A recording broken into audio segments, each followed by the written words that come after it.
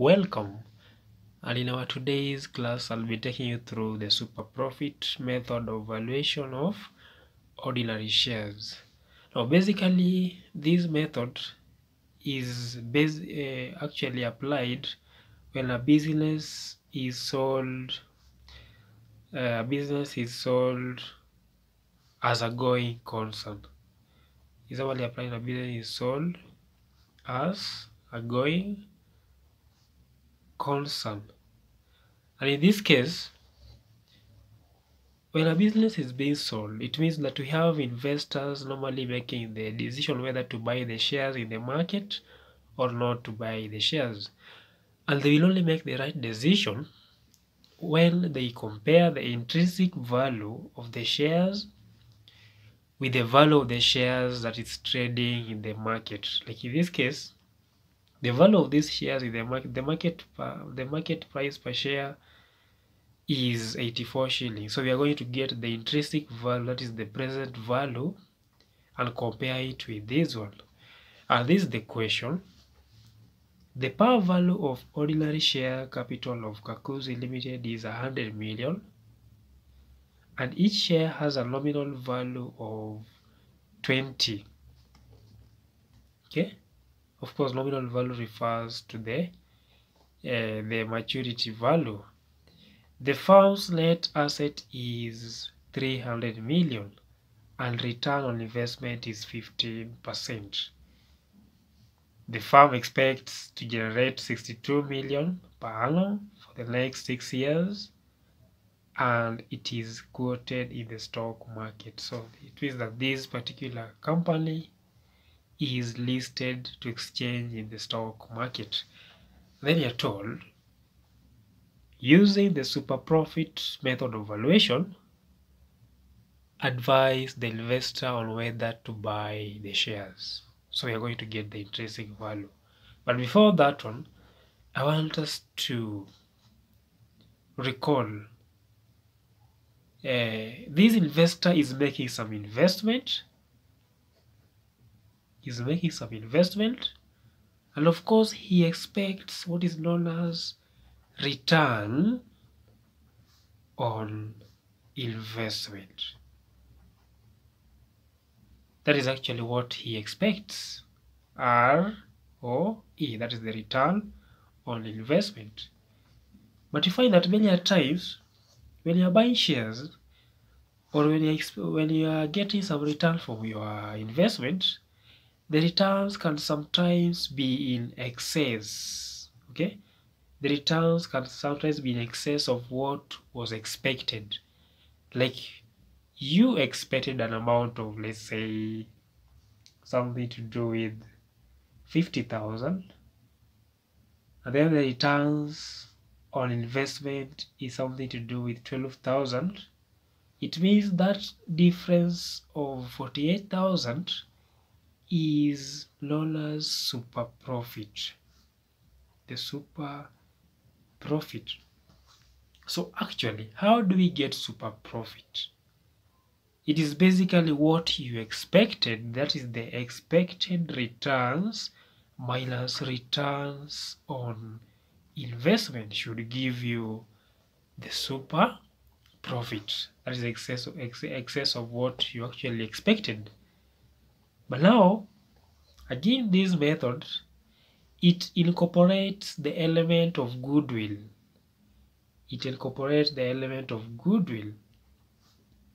And actually, when we talk about goodwill, we are simply talking about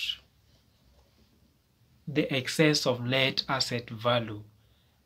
And of course, another layman way of putting the meaning of goodwill is that good reputation or that good name that a company acquires due to its better performance.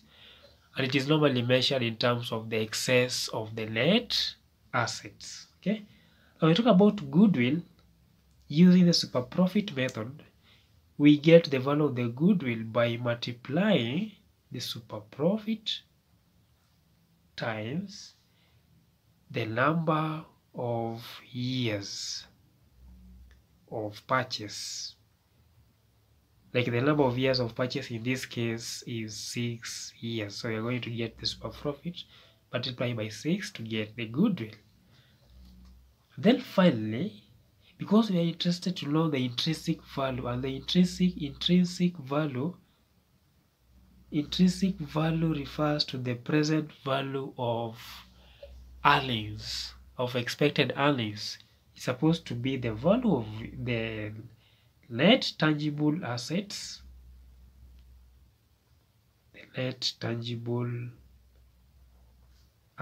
remember a goodwill is intangible, plus goodwill, which is a net intangible asset, you divide by the number of ordinary shares.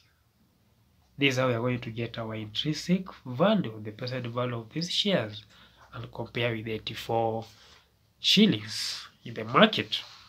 So, to begin, for us to get the super profit, we are supposed to get the expected earnings. So in this case, we have the firm expects to generate 62 million per month. So it means we already have it. So we are supposed to get our return on investment. What return will that 62 million give us? So it is essentially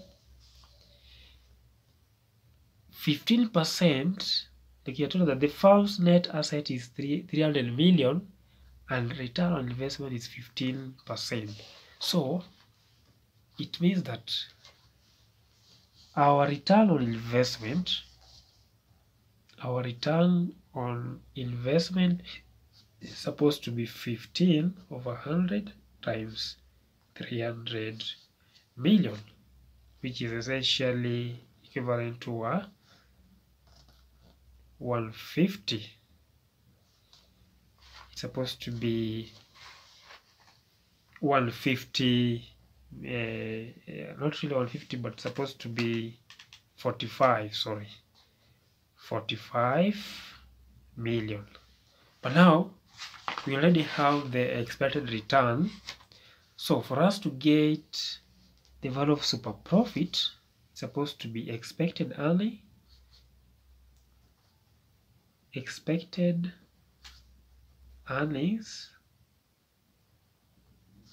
which is essentially an amount of 62 million.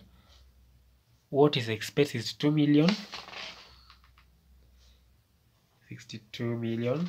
We minus the value of return on investment. So return on investment, an amount of 45 million. We are supposed to get, there should be 17 million. Now 17 million now becomes the super profit. Okay, super profit. But remember, we are supposed to get goodwill now. So it means that our goodwill is supposed to be,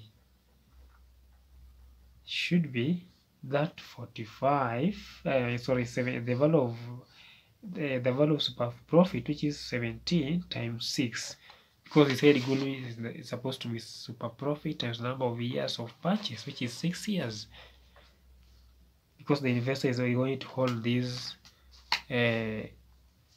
investment for 6 years. So it's supposed to be 17 times 6. We get an amount of 102 million. Okay, then we are supposed to get the number of ordinary shares, because already now we have the net tangible asset plus goodwill. So we're supposed to get the number of ordinary shares.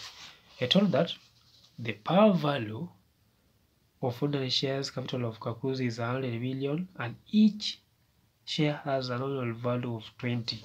So it means number of ordinary shares is supposed to be the par value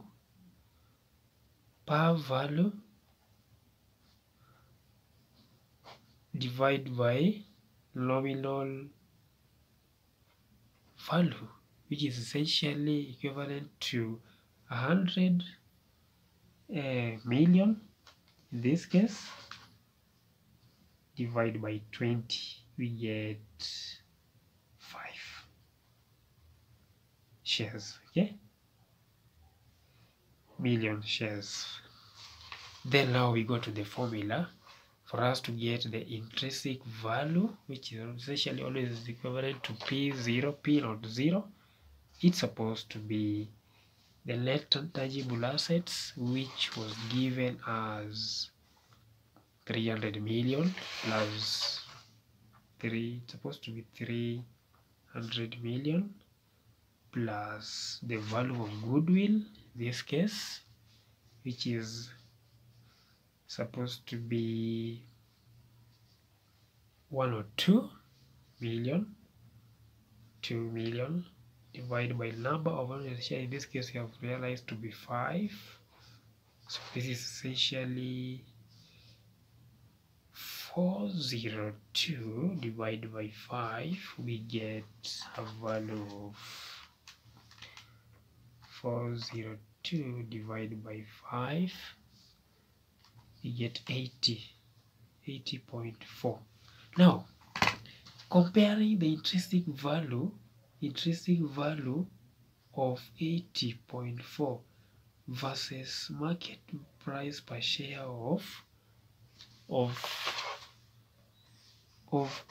84 in the market, we say that these shares are overvalued because what is trading in the market is higher than the intrinsic value. So, in other words, the shares are overvalued. What is the decision? Decision is that it should do not buy. Thank you.